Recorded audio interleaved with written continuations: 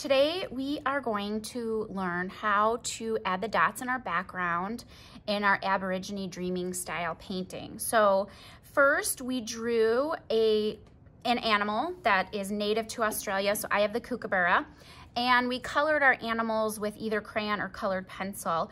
And I want you to make sure before you start your dots, make sure that you have really added some texture and some blending and some shading, because remember, we were trying to make those look as realistic as possible since we were working with crayon or colored pencil. I Sharpied mine also just to give it a little contrast to the background. If you don't have a Sharpie, you could always use a black crayon or a black marker, a black colored pencil even would work to just give it a nice outline. And now we're gonna learn how to do the dots. Now, remember that we talked about Aborigines, when they are making those dots, their craftsmanship is amazing. And they really take their time to make those dots nice and even. So what we want to do is go very slow and careful. We don't want it to look like confetti sprinkled all over our paper. We want it to look like a nice even row of dots that continues. We also talked about how they use a lot of neutral colors, so brown and black and gray and white in their artwork. And you'll see a lot of the warm colors, being that Australia has a lot of desert, so you'll see a lot of red and orange and yellow. So I chose to use some of those colors in my background, but you can use any colors that you want to. So because my bird has a lot of browns in it, I am not going to do brown first. I'm going to go with one of the warm colors first. So I'm going to use red around my bird. And what you want to think about when you're doing your dots is not to go really, really fast. You don't want to slam your marker down. You want it to be a dot and not like a slash or something like that. So if you go really fast, your dots will sometimes turn out uneven. See how I'm, doing it really fast and it's not nice and neat and even. You can even practice on the back, just making slow, even dots. Just try making them in a row and see if you can space them apart evenly and also make your dots about the same. If you press hard, your dots are gonna be bigger and you will end up ruining your marker. So you wanna go just kind of light when you're pressing down. Don't press too hard with your marker because it'll end up ruining your marker, bending your marker. We don't want that to happen. So start by going around your animal. And I'm going to work around my animal, but I'm not going to work around the branch. I'm gonna kind of pretend like the branch isn't there and just keep it going so it really highlights my bird, my kookaburra. So I'm making a line just first around my bird. So that's the first line I'm going to make.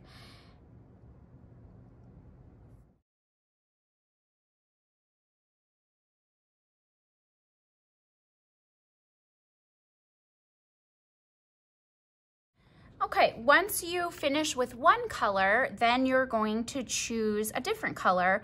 And again, you want to kind of think about contrast a little bit. So I just did red.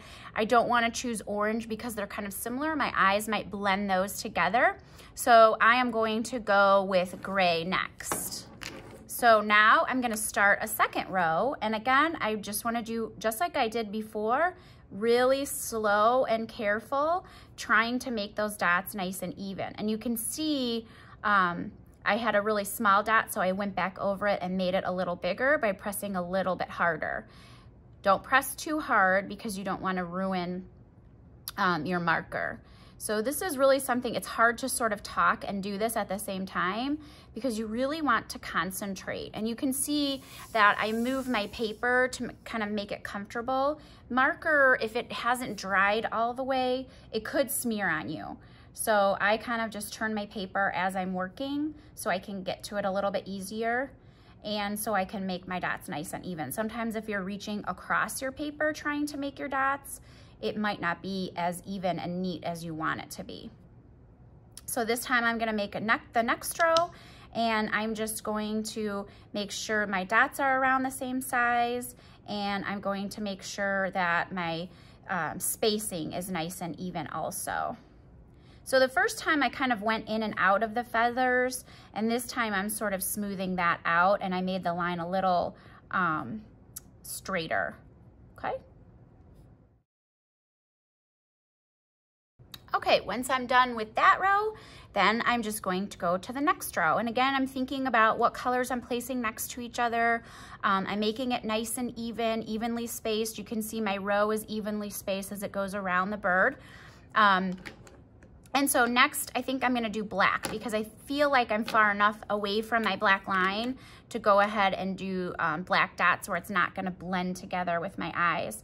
So now I'm just working out for the next row, nice and neat and even and slow, and you guys get the picture of how we're going to do this. So we're just going to fill the whole paper, and you can see that I made a box around my name. So once I get to that box, I will stop.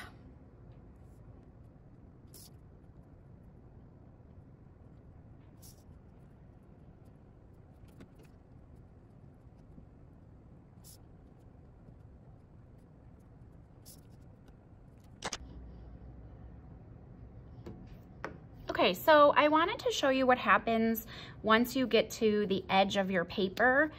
Depending on how you drew your animal, you might get to the edge of your paper in one spot quicker than you do in another spot. So you can see I'm keeping my rows nice and even, and I did a pattern with my colors. So I chose to use 5 colors in my background, and then I repeated those 5 colors. So I'm starting my pattern over again with red. And when I go around my animal, I will get to the edge of the paper. And what you're going to do once you get to the edge, see how I'm turning my paper so that it's nice and even and easy to get to. And I'm keeping my rows spaced apart evenly too. There's a little space between each row, but not a lot. And you don't hear my marker making any noise. Okay, so when I get to the edge of the paper, I'm going to go right to the edge and stop, and then I'll just continue where I have some space again. So see how my row kind of, it's like it looks like it went off the paper, okay? Sort of like I'm stopping when I get to my branch. So I'm gonna do the same thing now over here where I get to my name. I want to leave some space and go around my name. I don't want to go over my name. So I'm going to stop there, and then I'm going to finish out my row. So each time I'm doing a row around, finishing out that row, and then when I get to the edge of the paper, I'm just going to go off the paper, and I'm going to fill in the whole rest of my paper. Okay, so you can see now that my kookaburra is all finished. And it's Australian and Aborigine style with the dots in the background. What I want you to notice is that my dots are going nice and neat and even from my animal all the way to the edge of the paper.